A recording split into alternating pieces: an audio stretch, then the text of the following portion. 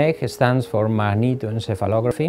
It's a functional neuroimaging instrument that records very weak magnetic signals that are coming from the cortical mantle of the brain. So it allows us to characterize brain function in a completely non-invasive fashion. We use magnetoencephalography as a complementary tool to facilitate the diagnosis and the surgical planning in patients with epilepsy and brain lesions that require surgical treatment. Lauren was just at a place where her seizures were getting out of control. In January, Lauren had her third brain surgery, but this one was a little different. She had a hemispherectomy that brought them down to 0 seizures. So we are celebrating today is 81 days of no seizures. The MEG provides a roadmap by providing localization information of what areas contribute to a specific function, but not only is telling us where the activity is happening, but as well when this activity is taking place in the brain.